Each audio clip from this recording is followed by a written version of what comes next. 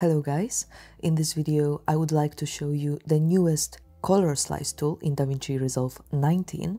Color Slice is a brand new tool and it's designed to help you achieve richer and more dense colors. So let me show you how it works with this Ari Alexa clip that have been already color managed. These are my settings. I keep it very simple for this tutorial, and if you want to learn an in-depth color management in Davinci Resolve, please join my color grading course. You can find a link to it below this video. And I have also already performed a basic color correction on the first note. This is before and after, so we can move to our color slice tool. This tool is divided into 7 different areas: red, skin, yellow, green, cyan, blue and magenta. These color wheels represent which part of the color wheel each tool will affect. This slice basically indicates it, and then we can see an additional bar in the middle of each slice, and this is because color slice gives a soft roll-off, so it means that the tool will have the most effect in the middle and the least effect at the edge of the slice. We can also preview what part of the clip each control is affecting by holding this preview button over here. So this is red, then skin, yellow, green, cyan, blue and magenta. But this preview works only when we hold it. But we can use our highlight control over here as well to be able to see the selection. And first we have here a center control that allows us to refine our selection within the slice, like this. So in this case, when I push this control to the right, I am selecting more hues of the skin, so I will leave it like this. Then we have a hue control that basically allows us to manipulate the hue of our selection. So let's turn the highlight mode off to be able to see better our clip. And let's play around with the hue slider. I obviously want to keep skin tones natural, so I'll leave it here. Then underneath it, we have a density control.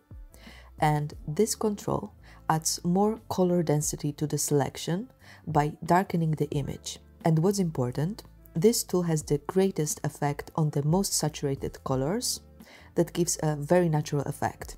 So when we push it up, the selection gets more dense and darker, and when we push it down, it gets lighter and less dense. I will leave it here. And then we have the saturation control that adds more or less saturation to our selection, like this. And now let's maybe move to the blue part of the clip.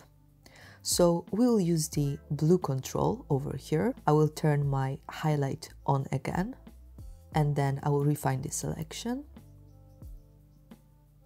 Okay, and now I will shift the hue a bit. I want to add more of the teal color into this blue to make it look more interesting. Like this. And this is our before and after so far. And now I can also make it look lighter or darker using the density tool over here. I will make it darker as I don't want it to dominate the clip. And then we can also manipulate the saturation again. I don't want to have it overly saturated, so I will leave it here. And now at the top, we also have a few global controls that allow to refine the whole clip. So first, we have the density slider that allows us to adjust the density of our clip uniformly, like this. Then we have a density depth slider that allows us to limit or increase the effect of the density slider on the brighter parts of the image. This is how it works. It's a very advanced control. Then we have a global saturation slider that allows us to adjust the saturation of the whole clip. Then we have the saturation balance slider that can help us to balance the saturation of our adjustments a bit. Then we have the saturation depth slider that again allows us to limit or increase the effect of the saturation on the brighter parts of the image. And at the end, we have the hue slider that allows us to change the hue of the adjustments uniformly. And this is our before and after. I do really love this tool so far, and I hope you have a lot of fun discovering how it works on your own. And if you are new to DaVinci Resolve and color grading, take a look at my comprehensive color grading course. You can find a link to it below this video. See you on the next one.